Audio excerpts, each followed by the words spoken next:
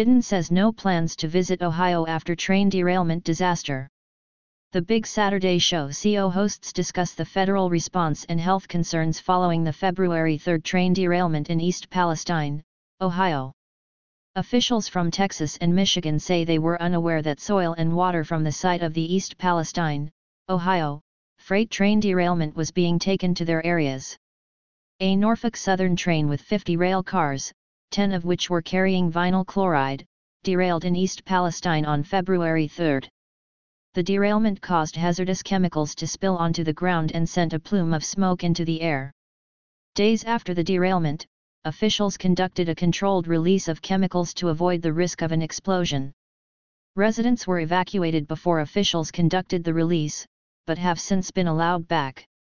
Wastewater and soil from the site of the derailment was taken to hazardous waste companies in both Texas and Michigan, and some officials claim that they didn't get any notice. Pete Buttigieg faces call to resign after East Palestine disaster, serious and persistent problems. Workers are seen on Tuesday, February 21, cleaning up derailed train cars in East Palestine, Ohio, following the February 3 Norfolk Southern freight train derailment. Workers are seen on Tuesday, February 21, cleaning up derailed train cars in East Palestine, Ohio, following the February 3 Norfolk Southern freight train derailment. AP/Matt Freed. A spokesperson for the Environmental Protection Agency told Fox News Digital that Norfolk Southern was in charge of the disposal of waste from the East Palestine derailment, adding that the company supplied Ohio EPA with their list of selected and utilized disposal facilities on February 23. The spokesperson said that waste shipments from the East Palestine derailment site is now on pause. Within 24 hours of being notified, EPA instructed Norfolk Southern to immediately pause waste shipments from the East Palestine train derailment site. Waste disposal plans, including disposal location and transportation routes for contaminated waste, will be subject to EPA review and approval moving forward. EPA will ensure that all waste is disposed of in a safe and lawful manner at EPA-certified facilities to prevent further release of hazardous substances and impacts to communities, the spokesperson added. However, Ohio Governor Mike DeWine's office says that some of the hazardous waste has already been taken to the locations in Texas and Michigan. Of the 20 truckloads, approximately 280 tons, of hazardous solid waste hauled away from the derailment site, 15 truckloads of contaminated soil had already been disposed of at the licensed hazardous waste treatment and disposal facility in Michigan. 5 truckloads of contaminated soil were returned to East Palestine, an update from DeWine's office read on Saturday.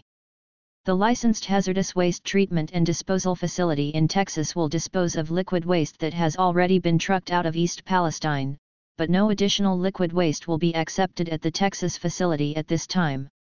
Ohio Congressman slams blame game after Buttigieg passes buck on derailed train in East Palestine. An undated aerial view of the train derailment in East Palestine, Ohio.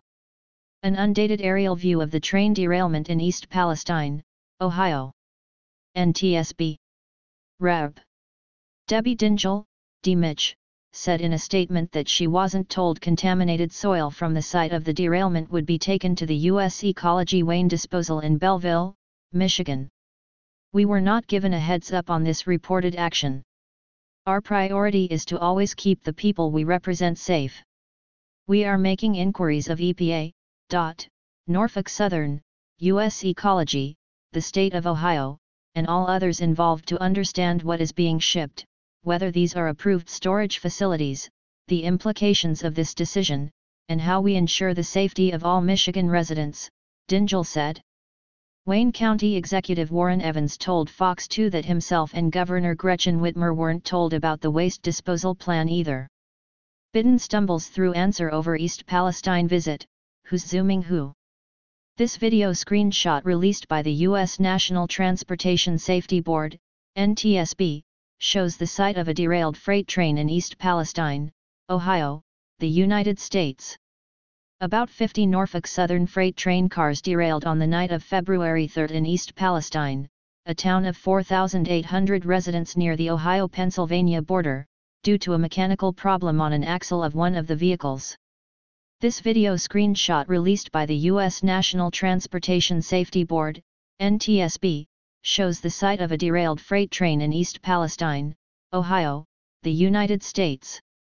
About 50 Norfolk Southern freight train cars derailed on the night of February 3 in East Palestine, a town of 4,800 residents near the Ohio-Pennsylvania border, due to a mechanical problem on an axle of one of the vehicles. NTSB/handout via Xinhua via Getty Images. It sounds in all intents and purposes that we were sandbagged. I don't know how you do that without contacting local officials so that we can number 1, know how to respond to our communities, and 2, to give advice about what routes to take and those sort of things, Evans said. In the phone call just a few minutes ago I talked with the governor and important folks with the EPA, but to my satisfaction, and I'd like to say the governor's office also got last-minute bits and pieces of information. They weren't hiding anything from us. They were trying to get information just like we were. It sounds in all intents and purposes that we were sandbagged. Wayne County Executive Warren Evans. Wastewater from the train derailment was taken to hazardous waste company Texas Molecular, which is located outside of Houston, according to Fox 26. Texas Molecular uses deep well injection method to dispose of the wastewater. Deer Park Mayor Jerry Mouton said that the company has been permitted to handle the hazardous material. They've been permitted for the better part of 40 years to handle this kind of material. The company was one of the main sites that handled a lot of the stuff from the ITC event, Mouton said. A large plume of smoke rises over East Palestine, Ohio, after a controlled detonation of a portion of the derailed Norfolk Southern trains Monday, February 6, 2023. About 50 cars, including 10 carrying hazardous materials, derailed in a fiery crash. Federal investigators say a mechanical issue with a rail car axle caused the derailment. A large plume of smoke rises over East Palestine, Ohio, after a controlled detonation of a portion of the derailed Norfolk Southern trains Monday, February 6, 2023. About 50 cars, including 10 carrying hazardous materials, derailed in a fiery crash. Federal investigators say a mechanical issue with a rail car axle caused the derailment. AP Photo/Jean J. Puskar. Representatives from Texas Molecular told Mouton that the East Palestine fire was extinguished with foam and water, explaining that the firefighting water was collected in order to protect people and the environment. The representative explained that the water contains small amounts of polyfluorinated alkyl substances, PFAS, which are found in products ranging from packaging to non-stick cookware. I'm very confident this is a great facility that knows what they're doing, Mouton said. Harris County Judge Lena Hidalgo, however, said that she wasn't given any notice that the materials were in the area. It's a very real problem. We were told yesterday the materials were coming only to learn today they've been here for a week, Hidalgo said. The National Transportation Safety Board issued a preliminary report on its investigation into the derailment on Thursday, which indicated that a hot axle was the cause of the incident. The report states that the crew of the freight train was notified to slow and stop by an alarm system on the train designed to detect overheated bearings. After the train stopped, the crew observed fire and smoke and notified the Cleveland East dispatcher of a possible derailment. With dispatcher authorization, the crew applied handbrakes to the 2 rail cars at the head of the train, uncoupled the head-end locomotives, and moved the locomotives about 1 mile from the uncoupled railcars, the NTSB wrote. Responders arrived at the derailment site and began response efforts.